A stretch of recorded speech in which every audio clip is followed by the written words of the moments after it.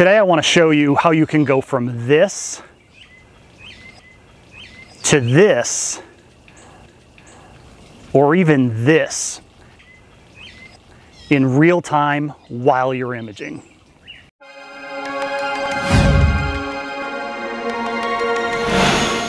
Hey everybody, welcome back. Today I want to talk to you about live stacking. If you're watching an astrophotography channel, you likely already know what stacking is. Stacking is where we take all of the pictures from an acquisition session and combine them to make a single photo. We do this in order to get a better signal to noise ratio, which gives us a much cleaner image with sharper details. Live stacking is where we do the stacking real time during our imaging session, and is typically done for one of three reasons. One, so that we can watch the stack build as we capture photos in order to see if we appear to be on the right track with our imaging parameters. Two, we can use it at outreach events to show what we're looking at with much better detail.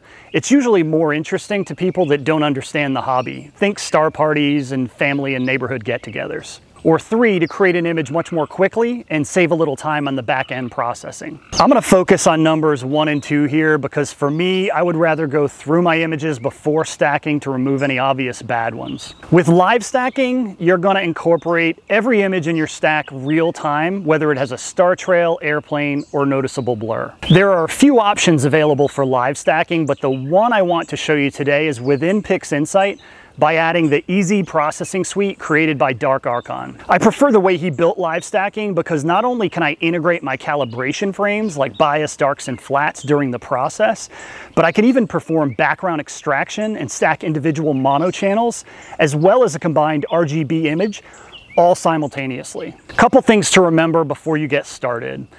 You don't have to use live stacking every night. I actually only use it on occasion, but it can be pretty handy at times. Your PixInsight installation will need access to your images as they come in from the telescope and camera. You can either have the application running on the same machine or reach out for the information over your network. PixInsight licensing allows you to install the application multiple times as long as you are the user, so feel free to install it and activate it wherever you need for this to work. If you're shooting mono and you want to stack multiple channels, you'll need an image from each filter to configure each channel. Because of this, at the beginning of your session, you may want to go ahead and take a single image of each filter type and then move on to your typical imaging sequence. Otherwise, you may need to go back throughout the evening and add in new stacks for the new channels as they show up. Towards the end of the video, I'll even show you how to save off your live stacks at the end of the night so you can add more data to it on another day. Okay, now that we have all of that out of the way, let's jump into configuration and see what this is all about. So while we're going to focus on the Easy Processing Suite's Easy Live Stack functionality, there are a number of other components within the processing suite, and you should definitely take a look at this. It has made my PixInsight processing a little bit easier and does save me some time on a number of different aspects of my processing. In order to get this to work, you're going to need to add a repository to PixInsight. I'll put this link and any other important ones in the comments. Let's go ahead and start PixInsight. Once PixInsight starts up, you should verify you have a current version. If you run into any issues with the Easy Processing Suite, you may need to update either the processing suite itself or PixInsight. You can see I'm running the latest version of PixInsight as of today. We'll go up to Resources and go to Updates, and then go to Manage Repositories. Within repositories, I have a number of entries here. The one we're looking for is darkarchons. You can see this is where I've placed that URL. You would simply click Add and add it here. Once it's added, you should check for updates regularly. Go to Resources, Updates, check for updates, and if any updates are available, it will prompt you. Once installed, to find the suite, just go to Script and Easy Processing Suite. Here you'll see the number of tools that were installed. I use a number of these on a regular basis. We're going to focus on Easy Live Stack.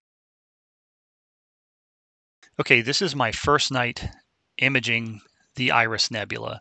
So I'm going to start PixInsight, and once it's started, I'm going to look in my acquisition folder. Now you can either have the local acquisition folder or be moving these files over as they come in. You can see in my lights, I have a number of luminance images that have shown up, and actually another one just rolled in. Once images are coming in, you can go to Script, Easy Processing Suite, and then Easy Live Stack.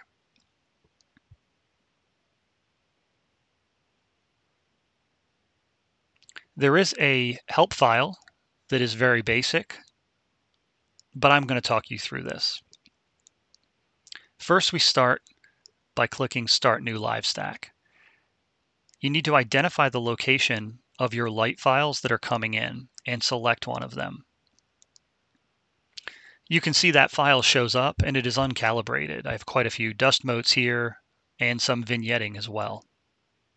We can add our dark frames. I'm using 120-second frames. So for my camera, I'll go to my dark library and add my 120-second dark. I also have a flat that should work for this, so I'll go ahead and add a flat. If you have one, great. It'll certainly make it look better. I'm not going to add a bias, and there's nothing else for me to do on masters. I'm not going to save any calibrated files along the way. Under processing, I am going to run automatic background extraction, so I'll check Run ABE and leave the defaults. On the Miscellaneous tab, I do want to look at noise evaluation, so I'll select that. I'm going to wait for 2 seconds as images come in. However, I think the default here is 10 seconds, which seemed a little bit long for my demonstration. Once everything is set, we can simply go down to Status and select Start Watching Folder. It'll immediately go into the folder and find the files that are already present that match the filter we've currently configured. It's going to go through and apply calibration. You can see that my darks and flat was just applied. And it's going to go through all of the other files that were already there as well. Notice right now it says files in stack 2, but down here we say 2 of 5, so we know we have a few more in the folder that still need processing. As the files are individually processed, they will be added into this stack. You can see at this point, we actually don't have a lot of definition because we only have 1 or 2 images integrated. It should be noted that if there are several files to be integrated simultaneously, the on-screen version will only be updated once everything has been integrated. And there you go. Not too bad for only 6 frames so far, and this can only get better as we continue forward. You can see the current tab says it's monitoring and that PixInsight has a file watcher watching the folder. Now, as new files show up, they will instantly be detected and processed according to our configuration. Once processing is complete of an individual file, it will be integrated to the stack and the new stack will be displayed on screen. Here we can see our histogram and the noise evaluation showing our noise going down, which means our signal is going up. Now, as more files come in, they will also be processed. Here we see a new image came in, but is not moving into the stack because it is a red frame.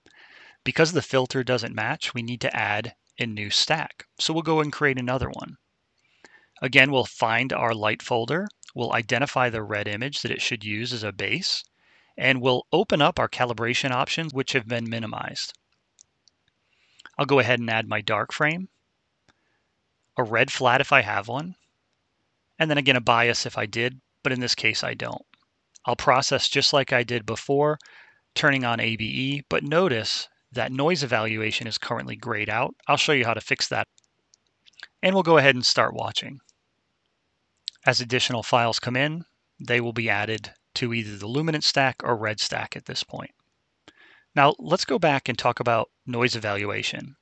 I can just come into this stack and tell it to stop watching, go back into miscellaneous, and now I can turn on noise evaluation. Once that's done, I can restart the stack. Now, as additional frames come in that are either luminance or red, we will add them to the appropriate stack, and in both cases, also perform noise evaluation. It should be noted that noise evaluation does add some processing time to each image, so you can either leave it on or turn it off. It really depends if you want the information. Okay, so more images are coming in, and in this case, it looks like a green image came in. So while they're landing in the folder, because we don't have green defined, we're going to have to go in and start a new stack. If we didn't start a new stack, it would be okay. It would continue to keep the files in the folder until we either created a green stack or it would just never process those images. You can see our green stack was configured the same way. They're now calibrated, and as more and more of those images come in, we'll continue to live stack them, pulling out more and more detail for that channel.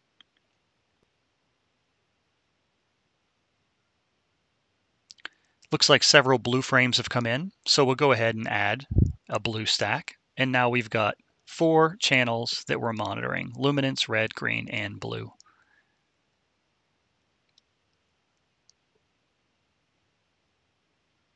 Now that we have all red, green, and blue available, we can actually go to Live RGB Stack and assign the filters to each appropriate channel. In my case, I'll turn off SCNR, and we'll go ahead and start stacking RGB. Now this is going to go ahead and create another tab for us, which will merge our RGB channels into a color image. So now I can look at each channel individually or a merged RGB image. Again, the RGB image and all of the other tabs will update as new images come in from any of those filters. It should be noted that I don't use live stacking to stack my production display images. I use this only for outreach events where I want to share detailed images during an acquisition session, or so I can monitor my own acquisition sessions. Here we've come up on the end of my day 1 data collection, and you can see I've got some pretty good data across all of my channels. So what if I want to continue adding data on subsequent days? Well, it's important that I save my live stacks. So what I'll do at the end of a session is click Export All Live Stacks, and then click Continue. That's going to drop the live stack images on the desktop. It's critical at this point you save these images. In my case, I have 4 images, L, R, G, and B. Now, each of these images must be saved as an EXIF format. If you save them in any other format, you're going to lose the data you need to continue your stack. So I'll just save these in my root live stack directory, but they can be anywhere you like.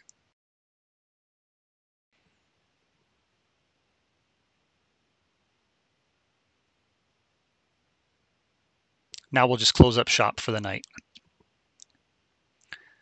So here I am on my second day of acquisition, and I can see I had data on June 15th, and now I've already got data coming in on June 16th, plus I have my 4 EXIF files from my previous session. Let's go ahead and see what's coming in this evening. Yep, I've already got some blue images coming in. Let's start up PixInsight, and let's go back to that folder, and let's load up all the previous night's EXIF files. Now that they're here in PixInsight, I can go to Scripts, Easy Processing Suite, and then Easy Live Stack. And instead of starting a new stack, I can just select a view, which will let me choose from the images I've opened in PixInsight. Now by opening one of these, you can see it's already loaded up the frame. It already knows about the previous images in the stack.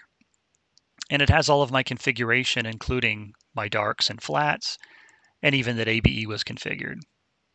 Now, one thing that does need to change is the monitoring folder, because today's images are coming into a new folder. So we'll click here to change it to the new location. I'll make sure I'm in the right path, select my light folder, and I should be good to start watching. Because there are already files in this folder, they will immediately be picked up, processed against the calibration files. ABE will be run, they will be aligned, and they will be added to this stack to again improve my SNR and provide me an updated view. I can repeat the process for all of the other channels as well. Remember, I need to change the monitoring folder for each individual channel. We'll wrap this up pretty quickly here.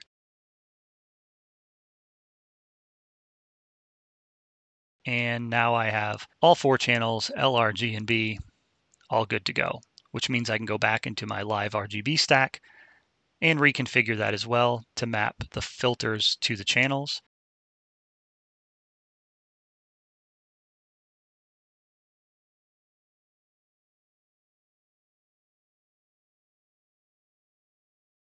And now I've got a live RGB stack as well.